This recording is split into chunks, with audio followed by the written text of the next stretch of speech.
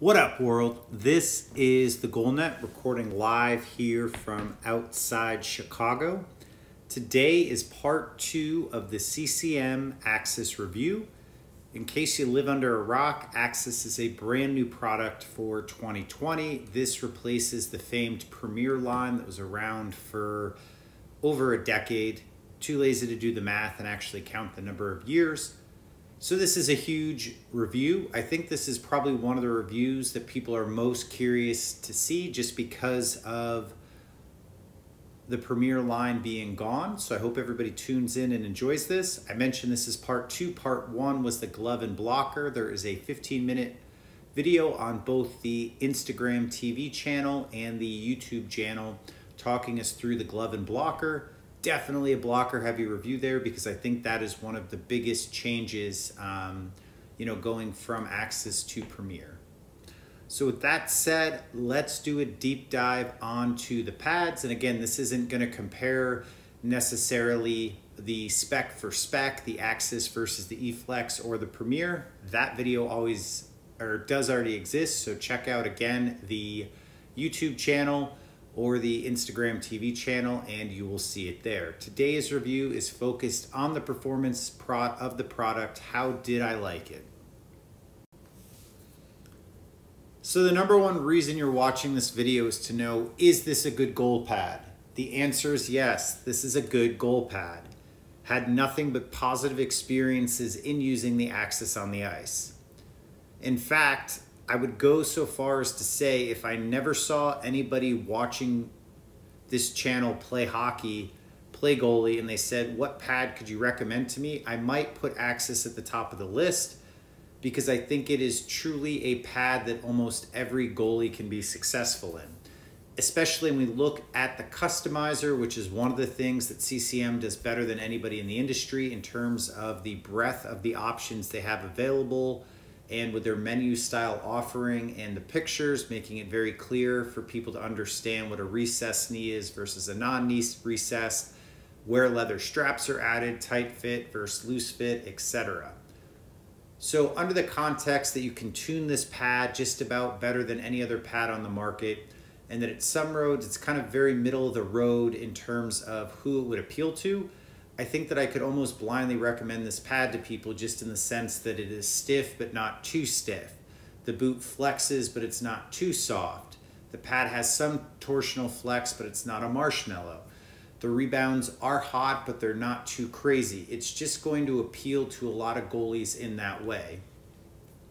And I would say that if you were to look at any individual component on this pad and say, is this alone a breakthrough feature? No, probably not. I don't think that there is any breakthrough new to the market feature on Axis, but that's not really the point. The point is that all of these pieces come together to make a pad that is extremely playable. If you followed any of the content I do on Instagram and my stories after I get off the ice, I always share a few topical thoughts in my head. I remember when I first put this pad on, one of the things I said is that it is one of the most playable products I've ever used. And it just kind of works well. And I'm almost rambling right now because it's a really hard thing to articulate. Sometimes it's really easy to point to a pad and say that the knee block design enables you to do this. And really with E-Flex, everything just works well together. It's like a symphony, where the violin and the cellos and the trumpets and the timpani guy in the back, banging away on the drums, they all have to work together to make the song sound great. And that's what the Axis pad is. So I'll try and get a bit more technical.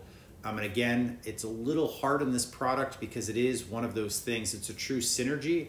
The pieces come together that make something that works really well together. So hopefully that makes sense, but let's try and go a little bit normal style and explain some of the technical features on this pad and the review around them. So I think probably the single biggest change to me on these pads versus Premier is the inner gusset or the sliding surface. The classic rounded Premier inner roll is gone and we have a flat square edge a la E-Flex. This pad slides significantly better than E-Flex and it slides significantly better than Premier. Not the fastest sliding pad on the market by any means, but it's a very good slide in the sense that the materials work better to help you slide and give you a boost of speed versus, just two pads as an example, versus E-Flex versus Premier. If you have any gear that's 2, 3, 4 years old, I definitely think that Axis may slide better than those, but again, it's not the fastest pad on the market for sliding, but it's really, really good. Is this new flat inner leg channel. I did get the speed skin, and one of the interesting things, and it's really important to understand, and again, using the concert analogy, that you've got to look at all the pieces together. Speed skin on its own, I do find slides faster than like Clarino or Gen Pro or Weave or any of the different materials we might get on the inner sliding surface. But there were times I would say it was definitely lagging behind some of the other speed performance sliding materials on the market. That's not the case so with Axis. And the reason being is that the actual material used on the outer skin is only part of the performance story. The rest of it actually comes in the shape of the materials used underneath. So this inner edge, which I have featured here in the center of the camera, is a lot harder than on the Premier or the E-Flex, and that stiffer internal landing surface, and also I believe the way the knee and the calf wing are done, really enables this pad to slide faster than the E-Flex or the Premier. And again, it's a good sliding pad compared to a lot of the other products in the market. So kudos to CCM for really enabling better sliding with Axis compared to any of their other lines. And one of the other key features to note, this pad feels exceptionally light on the leg. Even though this is a stiffer pad, so in my head that means, it's for a goalie that, at the end of the day, it's whatever you like. Some people like soft pads, some people like stiff pads. Some people, Andre Vasilevsky, to my knowledge, uses a pretty stiff pad. He is probably the most acrobatic goalie in the league at the moment.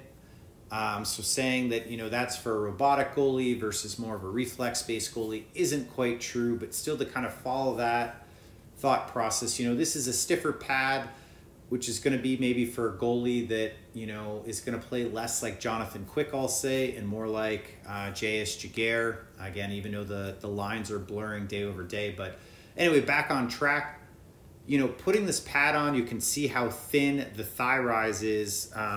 So looking at the camera, this area right here is dramatically thinned out versus the Premier line. It's probably one of the thinnest pads in the market.